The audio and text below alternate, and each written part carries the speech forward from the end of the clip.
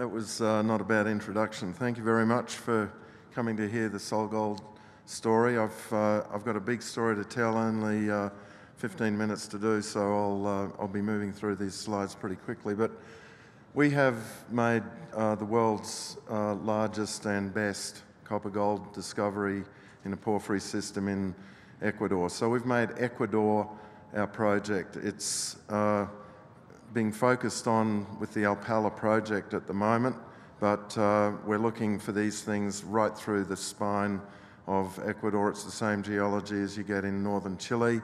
There's 750 kilometres of strike and 3 prospective belts, and we are looking to build SolGold into the world's best copper-gold major. We announced a maiden resource statement a year ago at 5.2 million tonnes of copper and 12.6 million ounces of gold.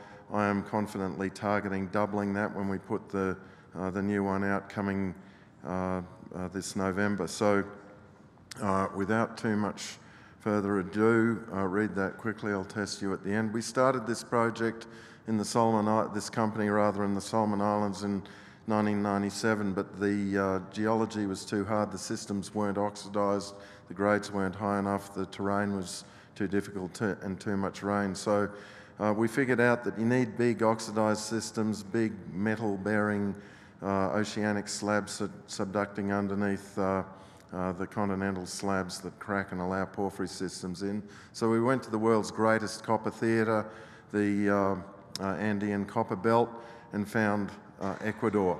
Ecuador had been basically unexplored because they'd been focusing on oil production and very different sort of terrain cover to what you get in Chile. So the most important thing is oxygen for these systems. Oxygen scavenges the iron, makes magnetite, that makes them detectable using airborne magnetic systems, and concentrates the copper and gold into the sulfide phase. That's why these things are rich, and the Carnegie Ridge bringing in lots of metal is why they're so big. And there's a lot of these things all through Ecuador. We got a 4-year jump on the rest of the industry and picked out 10 of the best.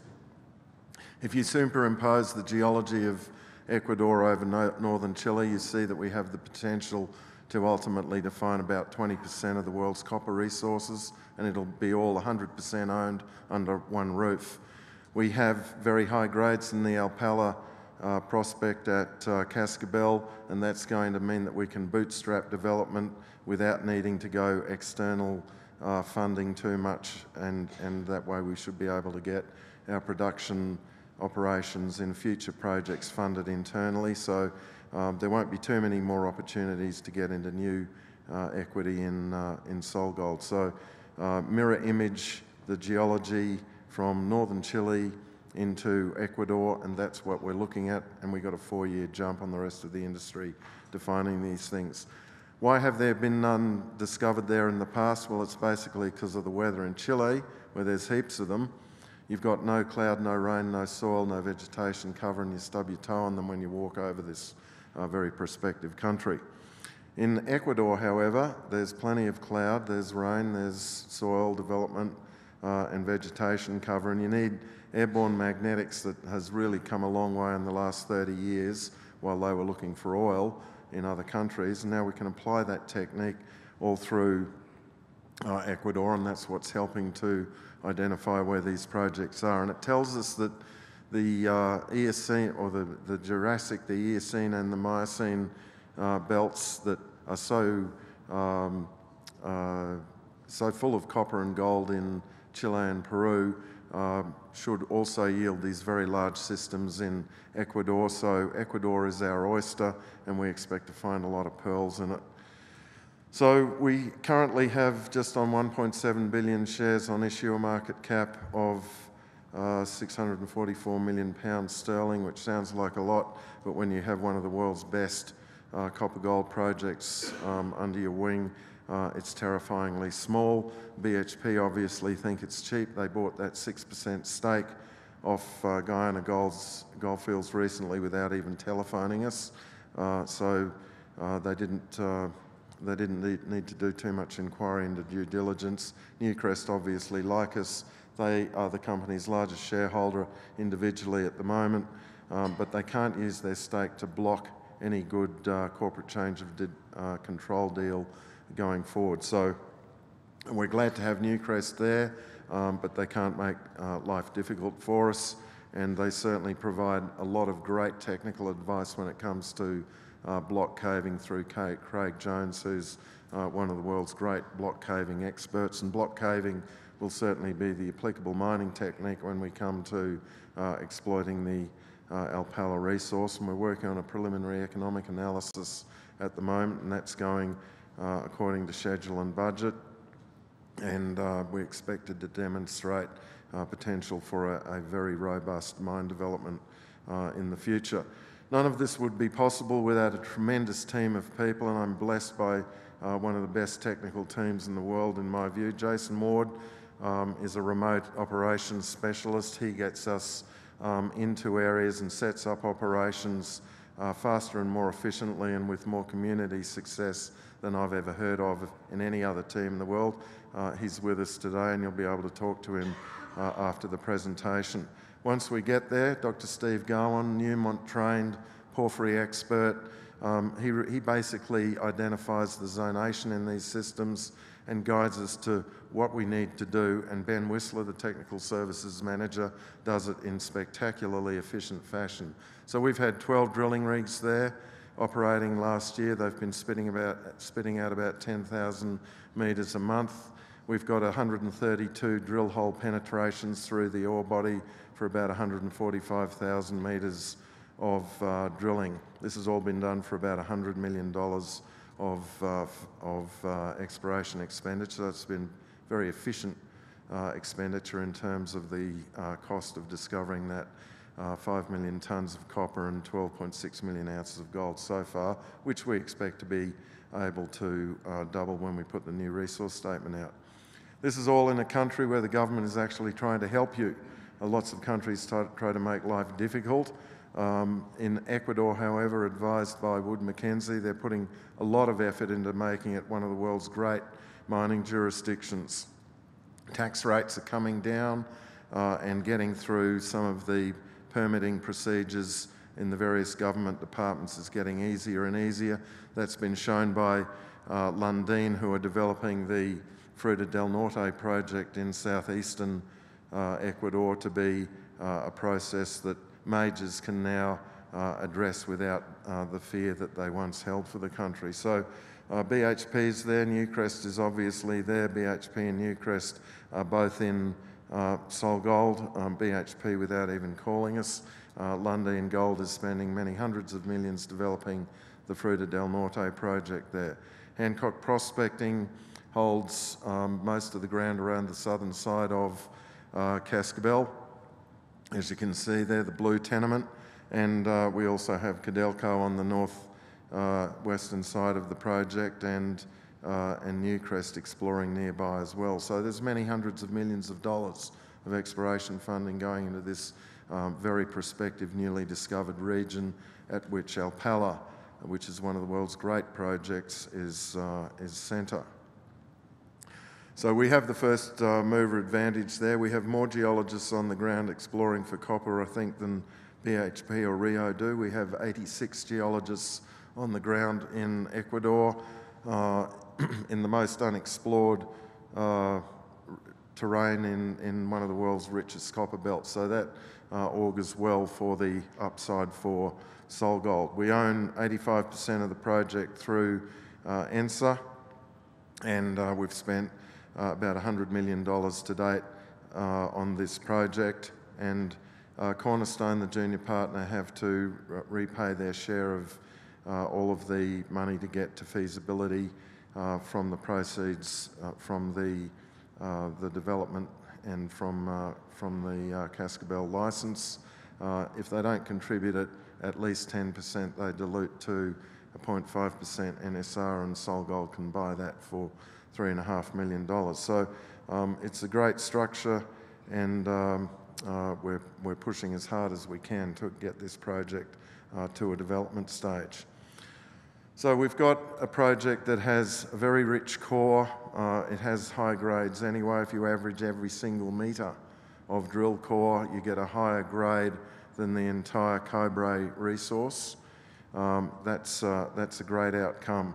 If you had this project in the high and dry Chilean Andes, you'd be happy, but it's not there.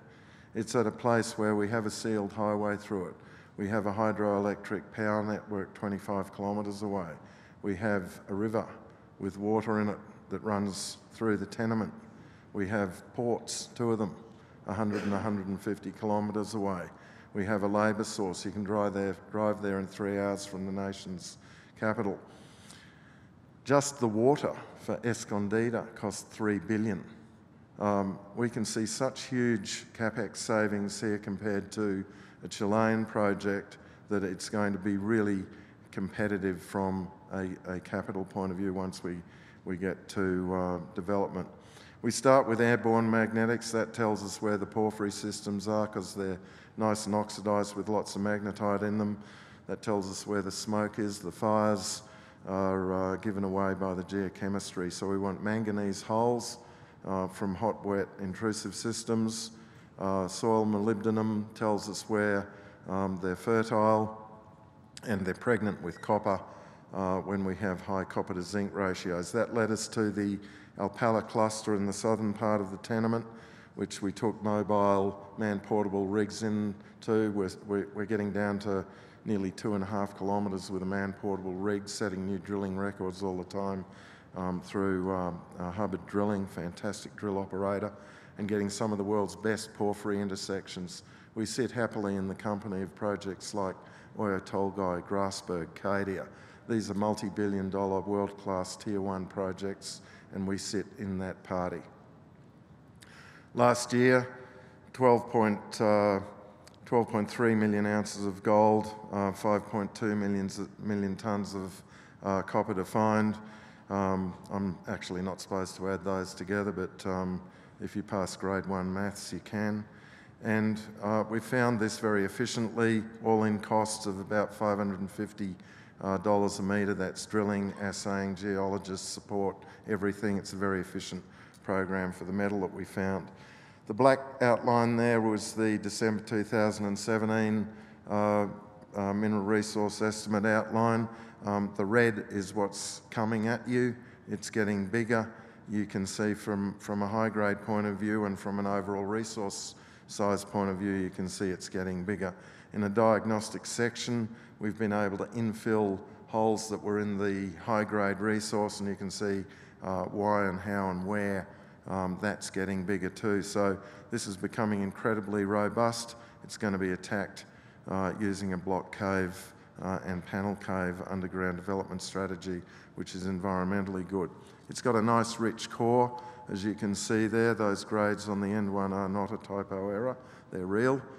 So this is the stuff that we'll be focusing on from an early point of view. And of course, we're very interested in the bornite that's in the core of this system, and we seem to have found another core in hole 64 on the northwestern side of Alpala, and my mind boggles at what might be up there as we continue to expand the Alpala footprint. In comparison to some of the world's other block cave operations, that's what we're looking at, and the pink outline there shows how we will concentrate on higher grades to get this operation going, using an underground block cave development with about 6 kilometres of declining to get into it. We'll take the upper lift first and then get into the guts of the ore body so we can grandfather our way into it. The other tenements through the spine of the country, you can see they're held in 4 different subsidiaries. Blanca, Rio Amarillo and Cisne Loja have very high epithermal gold grades, and we're very interested in the Blanca tenement. It sits up in the north of the country, 8 kilometres from the edge of the Cascabel tenement.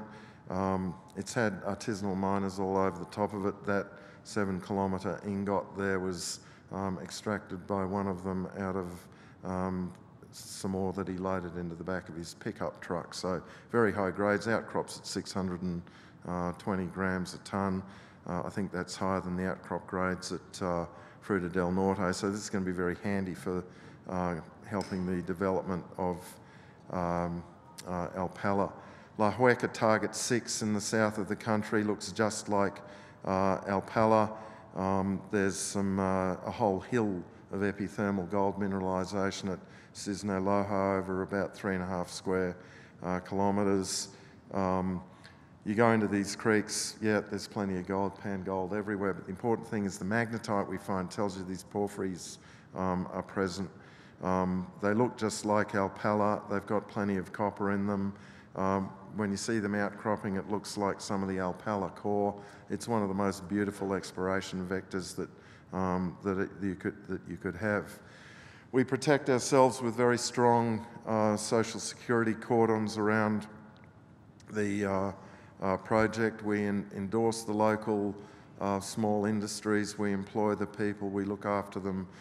We help educate them. We look after their health, and we make them part of this project. We apply this strategy at all levels: community, local government, federal government, all through the country, so that we get on and they help to look after us.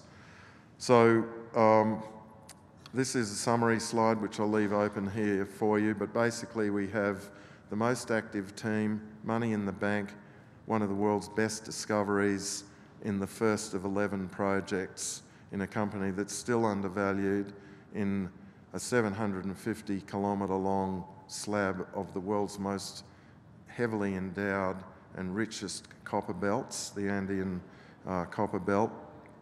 And we got a 4-year first mover advantage going at building one of the world's great copper majors. Thank you.